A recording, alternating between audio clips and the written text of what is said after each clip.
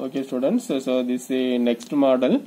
Actually this is meant for our midgut rotation. So this is the midgut loop. Okay, so already you know that it is herniating into the your umbilicus. So this is the your physiological hernia. So it is meant for our midgut. Okay, so initially you know that midgut is herniating into the umbilicus to form hernia, that is called as physiological hernia. Initially midgut loop will be formed. The artery of midgut, already you know, this is your superior mesenteric artery. Okay, that superior mesenteric artery divides the midgut loop into periarterial segment. Actually this is periarterial segment. This is post arterial segment of your midgut loop. Okay, so first it herniates into the umbilicus, that is called as physiological hernia.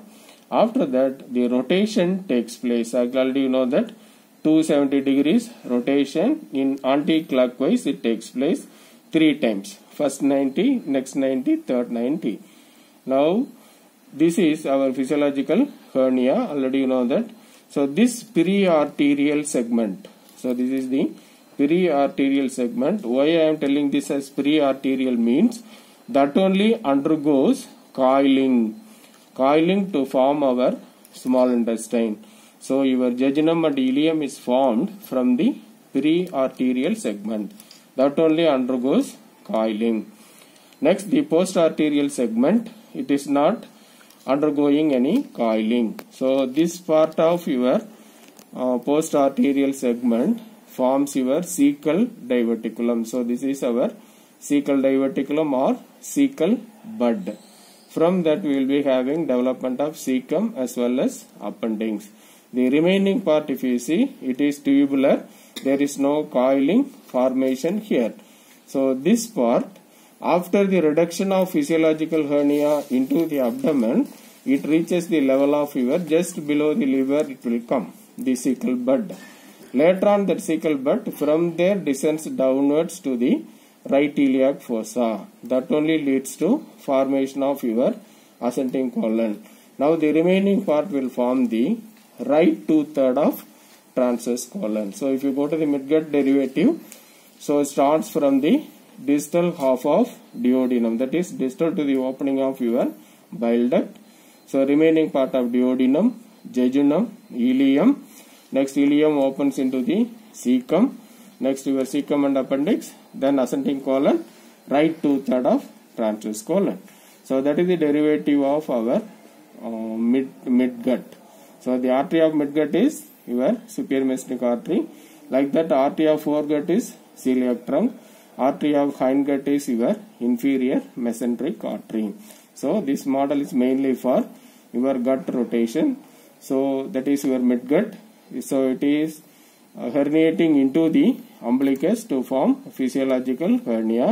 Later on it is getting reduced. So re-entry is called as reduction of hernia.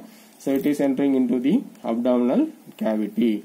If there is any failure of reduction of physiological hernia, that leads to omphalocele.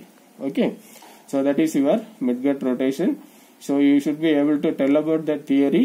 So totally 270 degrees rotation takes place. First 90 degree, next 90, then third 90. That is in anti-clockwise direction.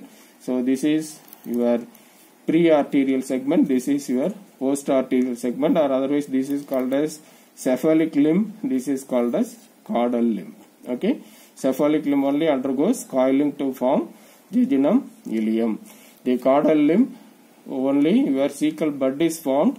Next the remaining part forms right 2/3 of transverse colon. Next descending down of cecal bud from the level of liver to the right iliac fossa forms your ascending colon. In addition to this, in this model we have the developing stomach. So this is the developing stomach. It is attached to the anterior wall through ventral mesogastrium.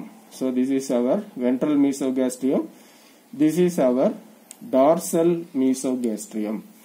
Okay, so in the ventral mesogastrium, what you are seeing here is the developing liver. So this is the developing liver. So this is your developing gallbladder from the pars cystica.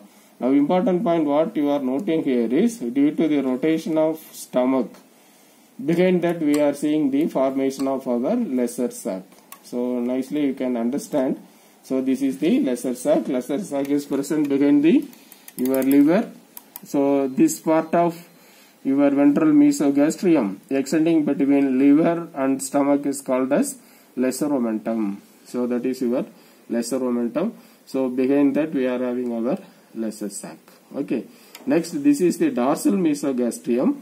So in the dorsal mesogastrium we have the development of spleen.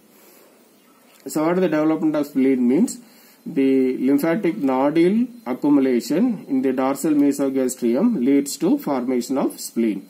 So spleen is formed in the dorsal mesogastrium. So this is your abdominal aorta. Okay. So in this model, the examiner may ask what are the derivatives of foregut, what is the artery of foregut, or what is the development of your stomach, what is the development of spleen, what is the development of liver. Like that they can ask this as well as your midgut derivatives and its rotation.